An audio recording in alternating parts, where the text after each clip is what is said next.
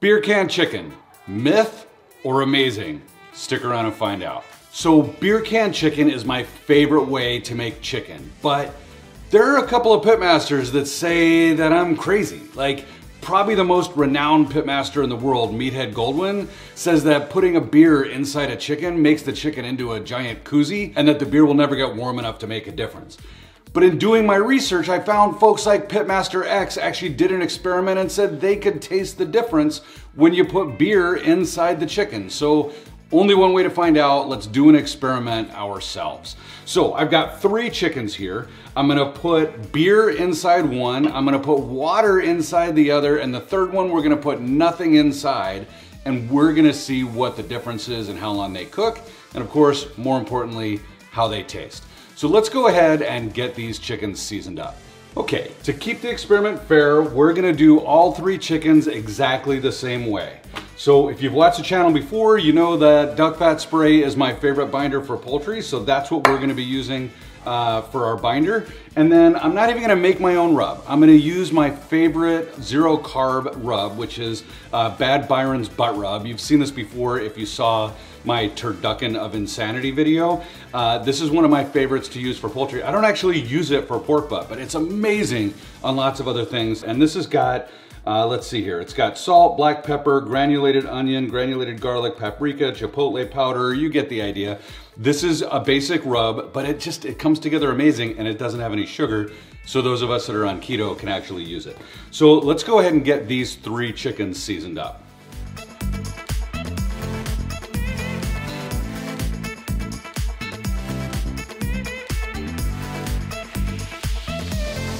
Okay, 3 identical chickens seasoned exactly the same way. Now let's get ready to cook them. For our first chicken, we're gonna go ahead and use beer. Now this is room temperature, hasn't been refrigerated. This is Narragansett Fresh Catch. No, it doesn't actually have lobster in it, but it's got a lot of flavor. It's good beer. So we'll see how this does. And we're gonna go ahead and fill up this little container here. And then this will slide right in and lock down. And then we're gonna put a little bit more of the Bad Byron's butt rub inside so this can infuse the flavor. And then I'll put this lid on. And let's get our chicken on there.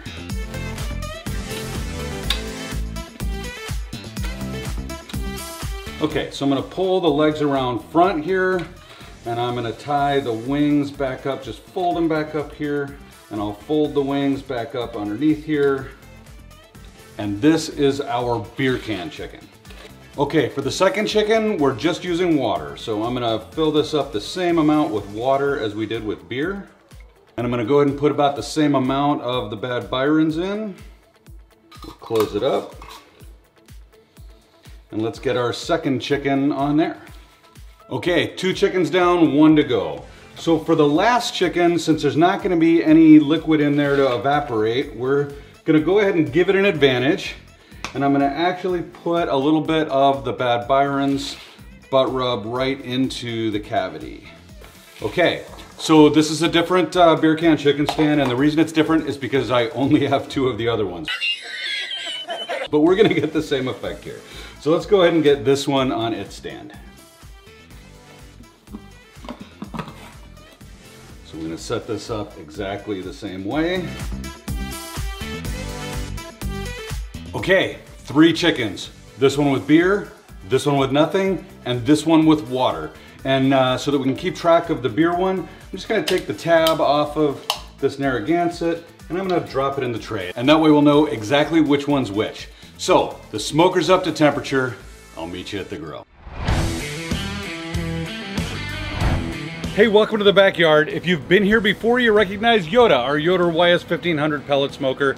Yoda's running at 275 degrees Fahrenheit using a combination of oak and apple pellets. It's gonna create a really nice flavor profile for us. If you haven't been here before, Eat More Vegans, by the way, is all about meat. So this is about grass and grain-fed beef and pork from pigs that were raised on grain and corn and even acorns and Iberico pigs, and of course chickens and lambs and goats, and sometimes we even do fish even though they're vegans. So if that's your jam and you'd like to learn how to grill and eat them, then hopefully you'll consider engaging with us. Subscribe on YouTube. follow us on Facebook, on Instagram, even have a TikTok channel that's blowing up right now. So however you choose to get engaged, love to have you as part of the family. All right, so let's go ahead and get these over onto Yoda. Here's our plan. I'm gonna put all 3 of them on Yoda. I'm gonna put temperature probes in 2 of them, only 2 because Yoda only has 2 food temperature probes, but we're gonna rotate them periodically. I'm gonna spray them down with duck fat spray as my spritz periodically, and we're gonna bring these to the point where the breasts are 165 degrees. We're gonna pull them off, we're gonna cut them up, and then we're gonna taste them and see if we can tell the difference. See you in a minute.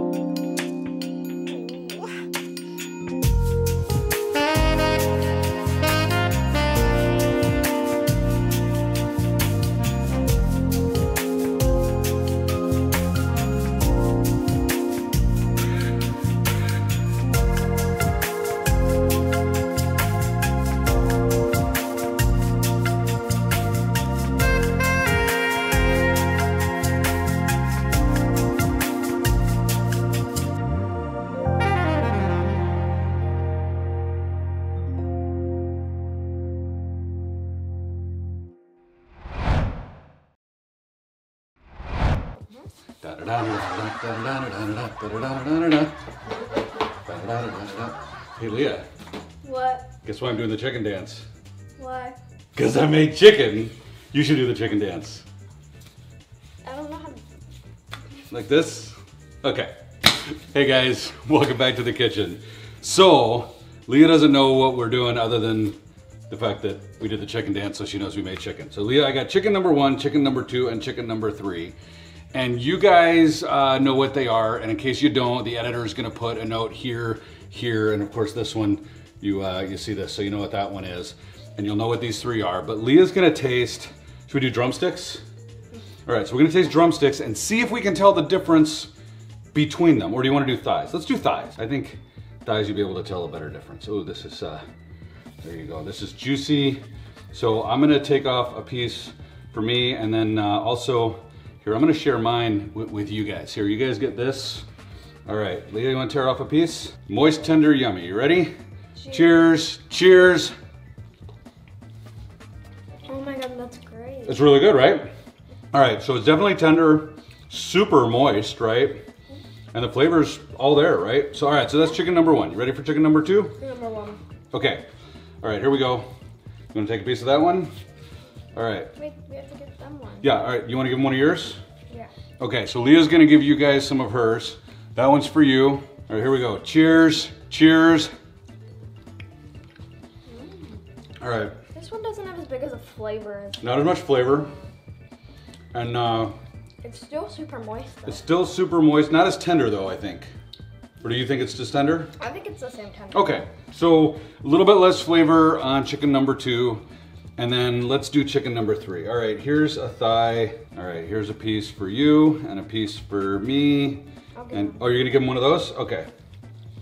All right, that's for you guys. You ready? Cheers, cheers. This one has a lot of flavor, but it's not as moist as the other one. It's not as moist as this one.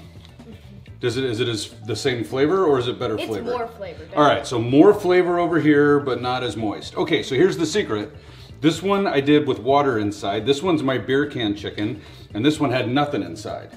So the beer can chicken tastes better? Yeah.